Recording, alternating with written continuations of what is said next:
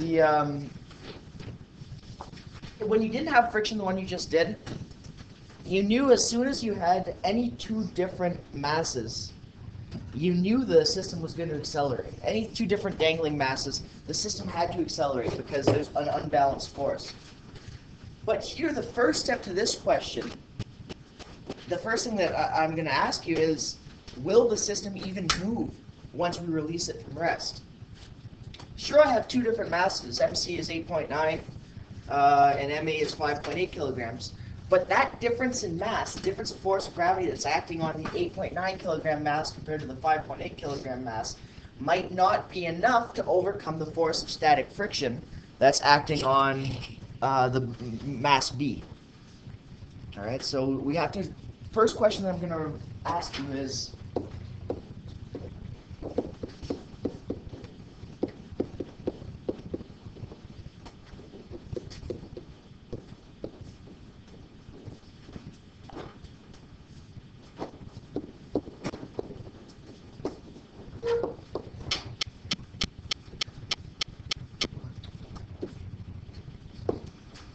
so the first question is, when is the system even going to move? How can we calculate this? Christy.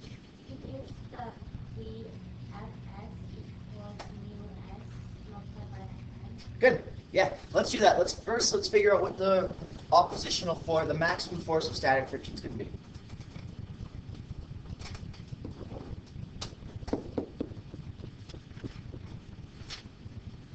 Okay, the force of static friction acting on block B.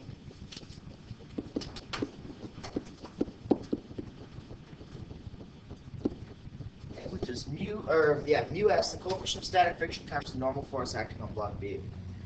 And since there's no angles or anything or that, we know that the normal force is just equal to the force of gravity.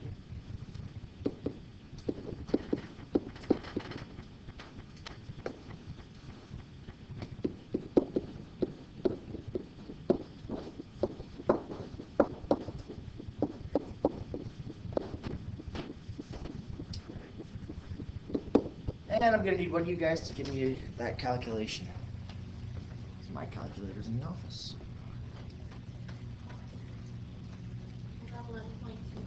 Okay, 11.3, we'll round up.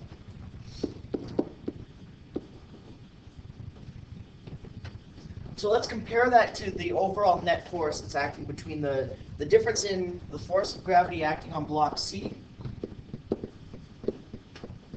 compared to,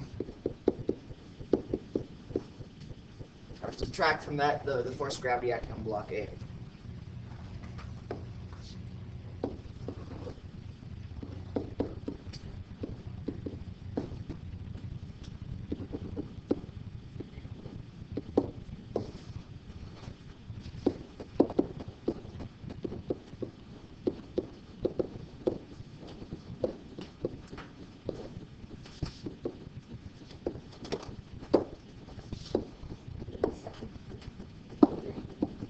E7.3, great.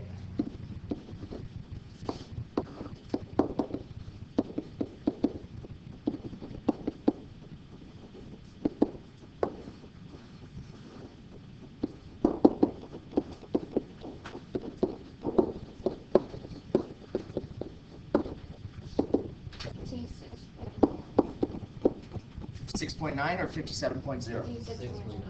Okay. Okay. So now we're going to figure out if the difference from FGC minus FA, if that's enough to overcome the static friction.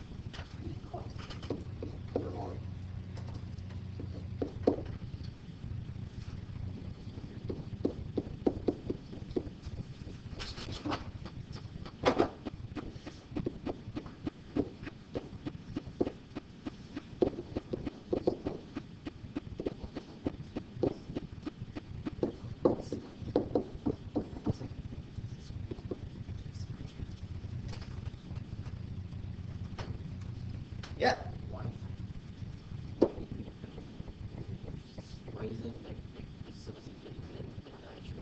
All right. So the unbalanced forces that are going to be causing the system to accelerate would be FGC, and its opposition is going to be some sort of kinetic energy or some sort of friction acting between block B and the table, and the force of gravity pulling down on block A.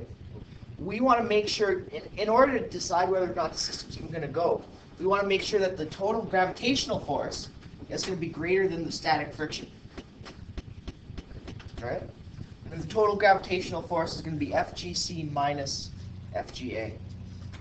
Okay, because they're acting in opposite directions. And what do we get here? What's the difference? 30.4. Thank you.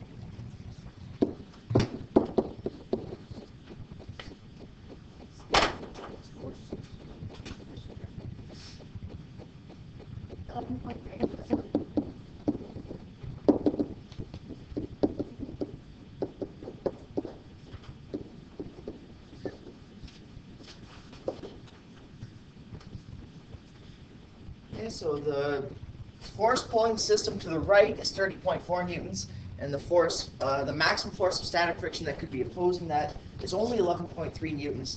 So we know we are going to have acceleration. Great. That's just proving that the question is even doable. All right. So that's just like step -1. Are you going to give us one of these questions where it doesn't move on the test? Um, Just to throw us off? maybe. No. Maybe. I don't. Honest to God, I have to look back at the test. I haven't revised it for this year yet. Probably Well, not. can you like show it to us? No. Tomorrow I'll talk about it though. Probably is. Yeah, it's Friday tomorrow. Oh, are you gonna give us the entire test for what tomorrow? Yeah. Can you let us? Okay. Part B. What's the acceleration of the system?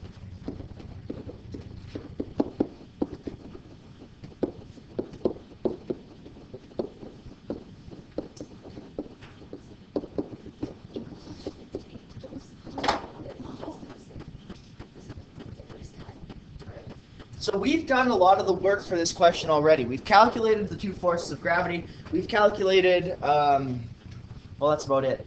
We've calculated the normal force acting on block B. The only thing that's going to change now, we need to do one more calculation. What do you think that's going to be? Because the system is now accelerating. We know it's accelerating. There's one slightly different calculation. I want to get someone else. I know the answer. I'm glad you know the answer. Dan? Okay, we need to find that force. Before we can do that, now that we know the system's accelerating, we have to calculate the kinetic friction instead of the static friction. Okay.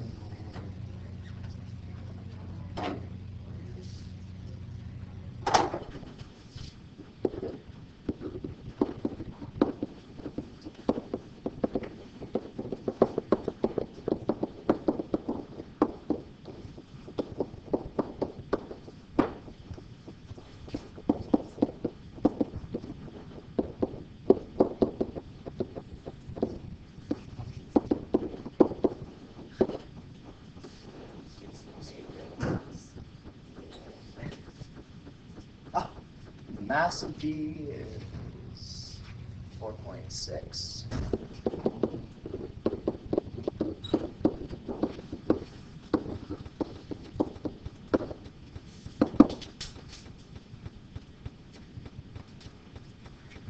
Population.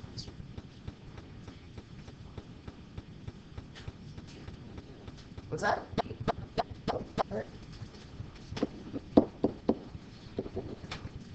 All right, now we can calculate the net force because we have enough values. I'm going to draw a free body diagram of the system as a whole.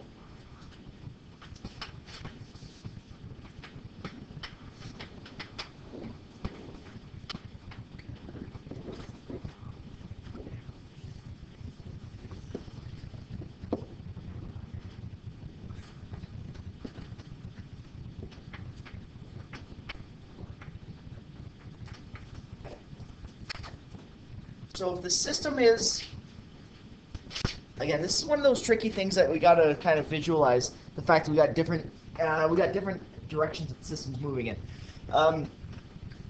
Just to get an idea of the external forces, I'm going to call just left forces and right forces.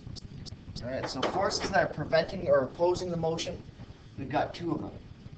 Okay, in this general direction, we've got FGA, and we also have FK. What if it's FS? No, because now FS was just to check if we can actually overcome that to get the system accelerating, and it is. Okay, so now we're using why is FK. FK that way? Because it's opposing. Look, the system's going to accelerate to the right in this general direction, right?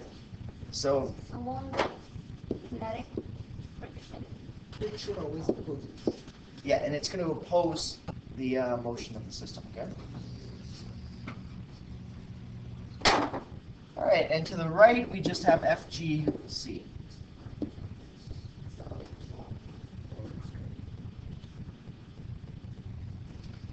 Okay, so FNet.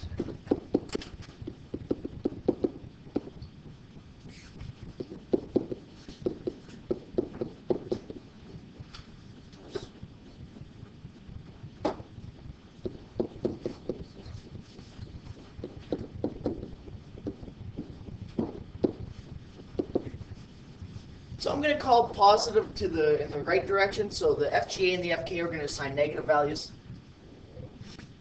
FGA is 56.9.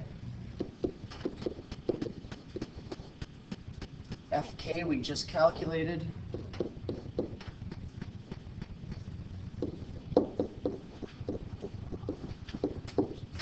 And FGC we calculated back up in part 1 to be 87.3 newtons. So FS is ever part of the net force? Sure it is, if there's no motion. Okay, if Okay, there's so no like- acceleration. Okay, so we're gonna draw different free body diagrams or different. So there's gonna be different net force when the body's at rest and when the body's in motion. Yeah, And we're gonna absolutely.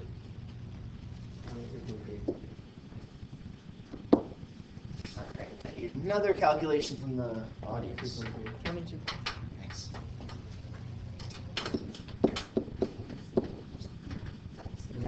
It's net force, and we're one step away from solving for the acceleration. Damn. What can we do for that? FA equals mass times acceleration. Beautiful.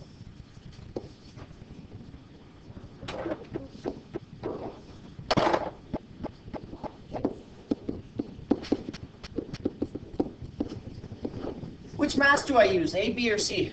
Oh. Ah, good call.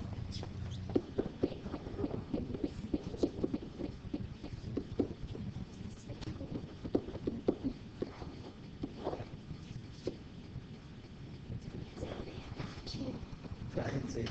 5.8, 4.6, 8.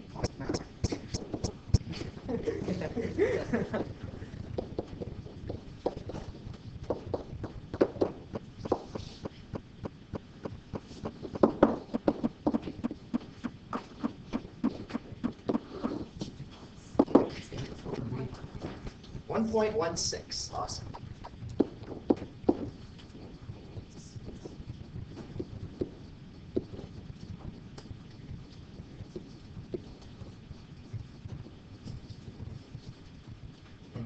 That weird direction. Yeah, acceleration's always a vector value, right? So you always want the direction on there. Okay, we're not done yet. No, now we're gonna zoom in and we're gonna see if we can figure out the tension in the two ropes. I know, I'm sorry, okay. Come on, man. We just want over there to test.